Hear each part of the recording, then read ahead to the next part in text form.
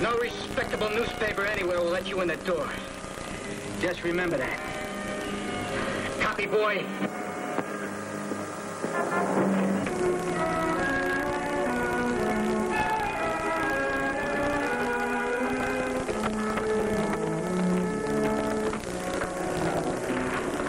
Anything yet? No, nothing yet. Find the globe all right? Yeah, I found it. Dad, give him that midget you've been holding. 2 midgets. They're getting married.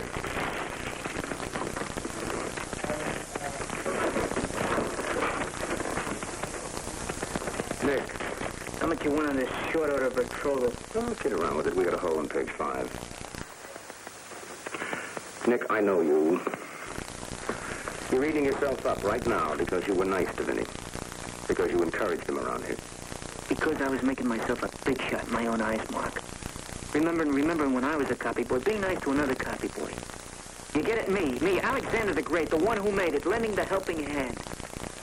There probably was a little of that. You're human, Nick. That's part of being human. But there's more. You help people. You feel for people. That little Vinny is a spoiler, and he's done enough damage already. Now, don't let him spoil that part of Nick Alexander that reaches out for people, wants to help them.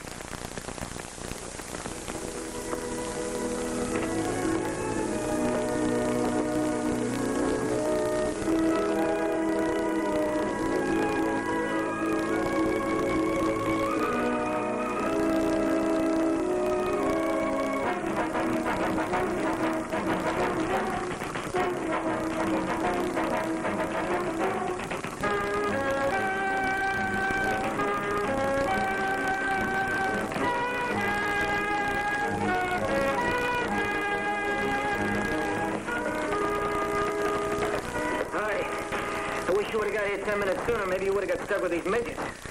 Tough luck, buddy. You got him. Anything new on Fielder? No, nothing yet. Here. Give him this.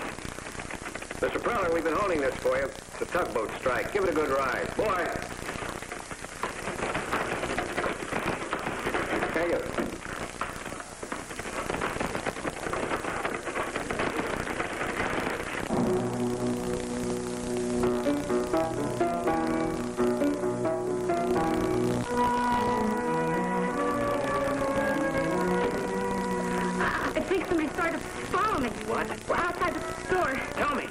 Two men in regular clothes, but they look like detectives. I ran down an alley. I lost them.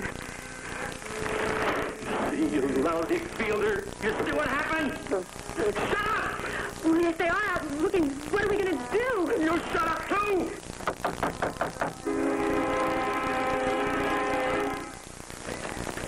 Mr. Granger on 1. This is Granger. Pick up 1. Oh, Mark, you didn't say who. Everybody, pick up 1. All of you, be my guest. Pick up on 1. We're all here, Mr. Denslow. Everything's all right. We've got Mr. Fielder. He's safe. It was a former employee, all right, a janitor. Mr. Fielder fired him 2 months ago for stealing transistors. We got a break. The police found out that he had a girlfriend who stutters, and they traced her to where he had Fielder. Is Alexander working this shift? Yeah, I'm here, Mr. Denslow. Mrs. Fielder wants to talk to you.